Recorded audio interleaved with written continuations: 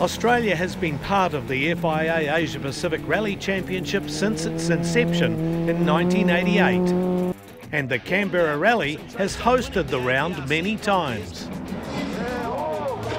With its rock-strewn landscape, the event has always had a reputation as a car breaker, with an added exclusively Aussie hazard, kangaroos. In 2018, it was no different, although at least this year the kangaroos seemed happier eating grass than getting in the way of rally cars. A high-quality field lined up for the start of the Netier National Capital Rally, with the Asia Pacific and Australian Rally Championship fields combined. The Cusco Toyota Vitz of Mike Young and Scott Beckwith was the first car over the start ramp. Behind them came teammate Yuya Sumiyama in a Skoda R5. He was followed by Italian driver Fabio Frazzero in a Peugeot 208 AP4. The first of the Australian entries was next, the AP4 Toyota Yaris of Harry Bates. And then at number 5, Eli Evans in an MRF Skoda R5. As the event proper started the next morning, it was Evans who set the early pace. The Skoda driver had a lead of 20 seconds after 4 stages. Bates in second place was pushing hard on his home event, but lost time on stage 3, slowing for kangaroos. At midday service, 4 stages in, he was 12 seconds ahead of Steve Glennie, who was having an impressive drive in a much heavier Subaru WRX. Next up in 4th spot was Adrian Coppin in a Race Talk prepared Skoda Fabia R5. He was followed by Japanese driver Sumiyama in the Cusco Skoda, the first of the APRC registered runners 5th after dropping time on stage 3 with a puncture. 7 seconds further back was Young, holding on to 6th but hampered by bent steering after a heavy landing on stage 2. 70, 8 left, up.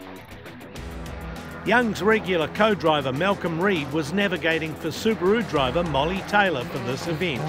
However, they had also lost time with a puncture on stage 3. Atsushi Masamura in a Mitsubishi Evo 10 was 8th overall after time lost with an off-road excursion. Frazzero had been in 8th place but misjudged the jump on stage 2, breaking his car's suspension and damaging the radiator. The Italian started stage 3 but pulled over and retired after 3 kilometres when the engine started to overheat. Stage 3 was also the finish of the rally for Lewis Bates after he took this jump too hard and broke an oil line. The Homestead stage was just 1.7 kilometres long, but it was a great location for spectators who were treated to 3 runs by all of the competitors through a specially designed complex.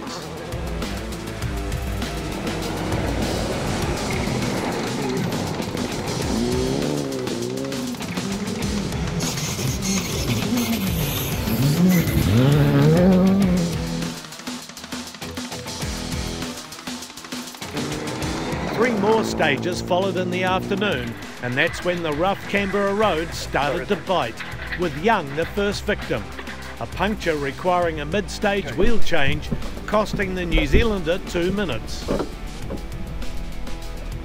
He dropped to 7th, but was suddenly promoted to 5th on the final stage of the day when both Bates and Taylor had problems. Bates lost all turbo boost on his Toyota, limping through the final 2 stages to fall from 2nd to 6th and dropping over 9 minutes to leader Evans. Taylor's Subaru suffered yet another puncture on the last test, and she had to pull over and do a mid-stage wheel change. Back up to full speed, Taylor was surprised to find the competitor in front had stopped, and she clouded a post while taking evasive action to avoid a collision. The Subaru arrived back at nighttime service with a boot full of broken wheels, punctured tyres and the rear suspension in need of repair. It's a new day tomorrow, so you know, all the boys will do their magic and get her back out. And yeah, the biggest thing is we managed to bring her back here. Evans started day 2 with a handy 46-second lead. However, the MRF driver dropped 30 seconds on the first stage of the day when his windscreen fogged up after a water splash. It was impossible to see, and Evans would have lost more time had it not been for co-driver Ben Searcy's quick thinking, pulling his seat cushion out and wiping the screen clear. Young was also in trouble. The Cusco Toyota slowed through the stage with a fading clutch and dropping to 8th. Young's demise promoted Bates and Taylor up to 5th and 6th respectively. Bates, now back up to full speed, was able to win 3 stages outright and score valuable championship ARC points as the fastest driver of the day. Sumiyama continued his consistent drive, bringing his Cusco Skoda home 4th overall and 1st of the APRC competitors. Skoda driver Coppin moved to 2nd place on the final stage when Glennie lost turbo power in his Subaru, limping slowly through the final test and dropping to 3rd. For Young and the Cusco team though, it was last stage heartbreak.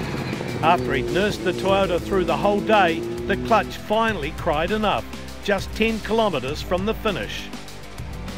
No one could touch Evans though, winning the National Capital Rally by nearly 5 minutes. Here we are in first position, so it was a dream weekend.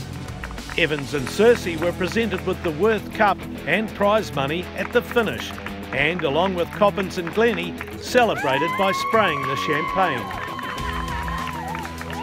Sumiyama secured his 2nd podium finish in the APRC and was joined by Frazero, who also had reason to celebrate. After restarting on day 2 under Super Rally rules, the Italians secured enough points to take home the FIA Pacific Cup. After 2 rounds of the FIA Asia Pacific Rally Championship, it's New Zealander Hayden Padden who leads the Worth Cup points, 1 ahead of Evans. The next event on the APRC calendar is Malaysia's Rally of Johor, July 20 to 22.